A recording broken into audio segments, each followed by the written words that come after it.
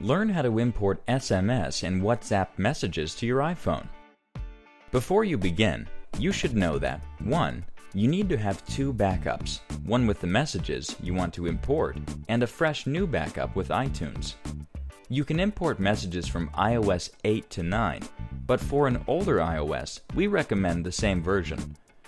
You can also use password-protected iTunes backups and even import messages coming from an iCloud backup. Note that messages from your newest backup will be replaced with the messages from the older backup.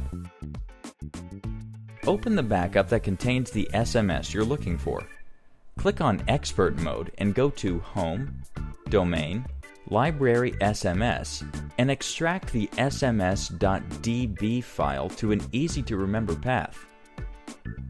Next, open your new backup and use Expert Mode to browse to the same location. Get to the sms.db file and select Replace. Browse and select the old backup original sms.db file. You'll get a confirmation once the file is successfully uploaded. Importing WhatsApp messages is the same as importing SMS.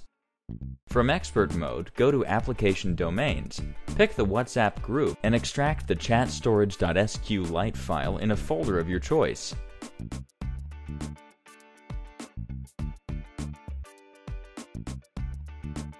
Then, find your new backup and get the chatstorage.sqlite file. Right-click, select Replace, and you will just need to find the file you previously extracted.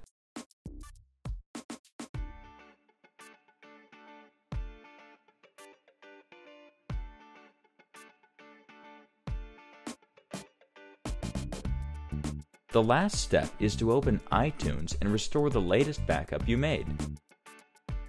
Download the free edition of iPhone Backup Extractor from www.iPhoneBackupExtractor.com.